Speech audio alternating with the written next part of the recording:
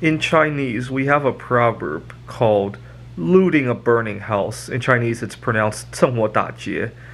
It means to take advantage of a crisis and to turn it into an opportunity for yourself. So, for example, I've been doing it a lot this past year. Not all of it is bad, by the way. Let me give you a few examples, and I'll let you think about some more. I have social anxiety problems. And 2 years ago, it would have been unimaginable for me to go bowling, for example, being stuck in a crowded environment like that.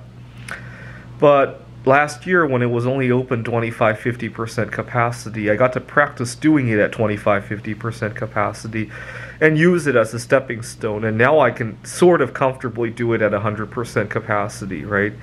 And I took advantage of this once-in-a-lifetime opportunity. Right, and it's a win-win, right? The businesses get to keep opening. You know, we're taking precautions, and so I think not all 趁火打劫 is automatically bad, right? Now, sometimes when I go to the grocery store, they have limits on stuff you can buy. It seems sensible, right? But recently, I saw that they were limiting things that didn't really make any sense, right? Pokemon cards. When I saw that, my first reaction was, God, are people using this as a currency, right? Because the dollar hasn't been doing too good. And I asked the employees there, God, what's happening? And they explained to me that people are buying these Pokemon cards and reselling them onto Amazon.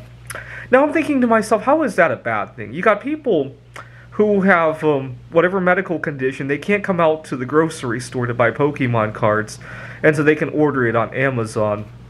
And obviously, they would rather do that than come out here and risk, maybe they have pre-existing conditions. And the people who are buying the Pokemon cards at the grocery store and selling them on Amazon, they obviously are making good money to justify doing that, right? How is that a bad thing?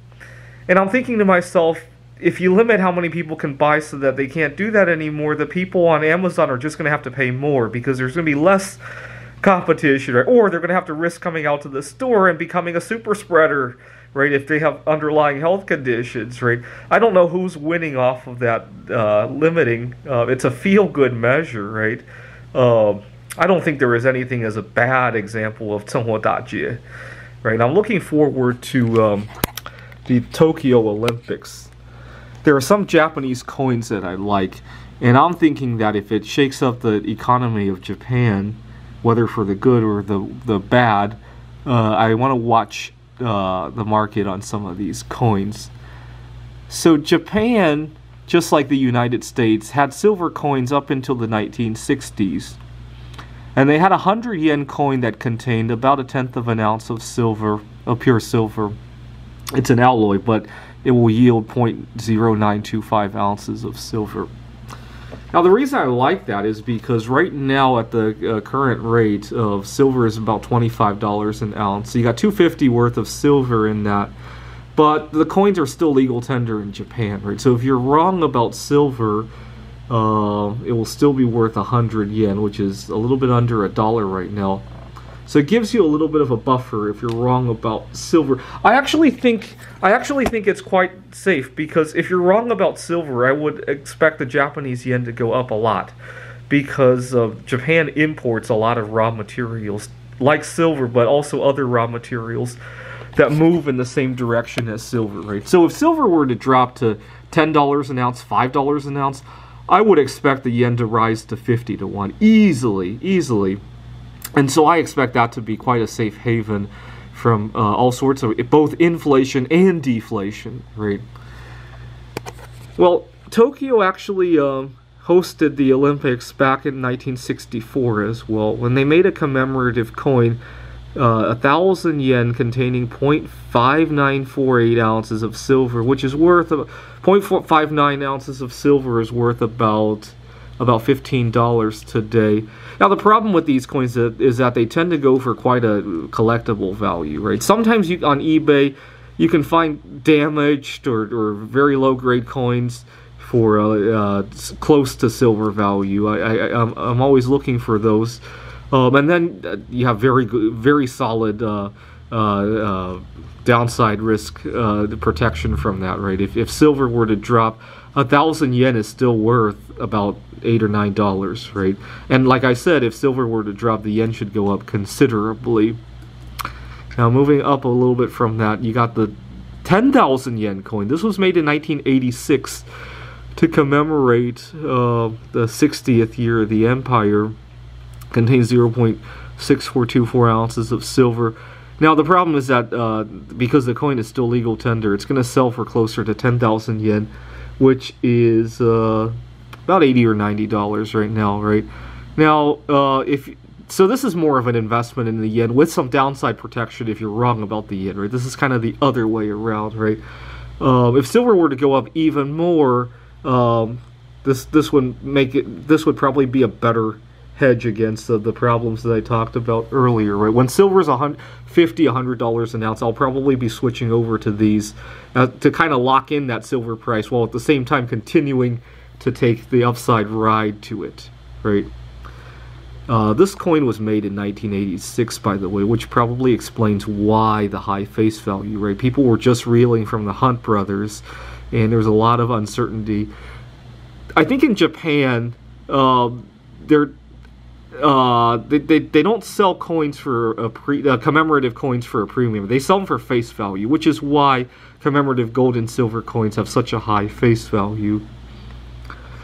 Now, that same year, 1986, we also made a commemorative of gold coin, 100,000 yen, 0.643 ounces of gold. So let's see, 0.643. Right now, gold is about $1,700 an ounce. So it's got about $1,200 worth of gold, and the face value is about $800 or $900. So there was a time when it was the other way around, though. I seem to remember paying the 100,000 yen amount for that coin.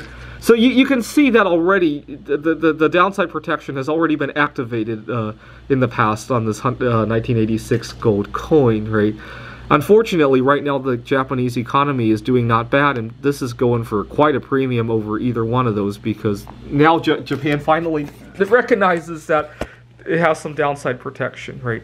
So I'm hoping that whatever happens with the Olympics, right, either they get canceled, they have to do all these precautions, or the worst case, right, they become a super spreading event, right? It's probably going to shake up the market on all those coins.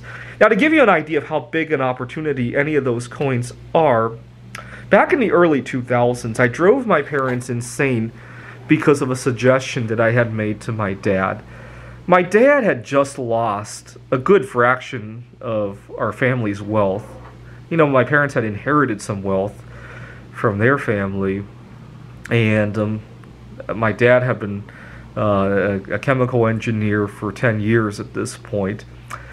But my dad had squandered a good percentage of all that in the dot-com bubble. And it caused a lot of family strife. And I think my parents almost got divorced over that. They survived. But I was suggesting to my dad that he should take whatever... I had just started collecting coins at the time. And at the time, we had a 40% silver half dollar that was going for, I think, 60 to 65 cents a coin. Probably even less if you bought them in bulk. But I liked it because of the downside risk protection, right? If you're wrong about silver, you still have 50 cents out of every 60 that you invested. And so I told my dad, you know, why don't you take whatever you have left and buy 40% silver half dollars with it? And my dad just thought I was crazy. He thought that I was spending too much time reading about collecting coins.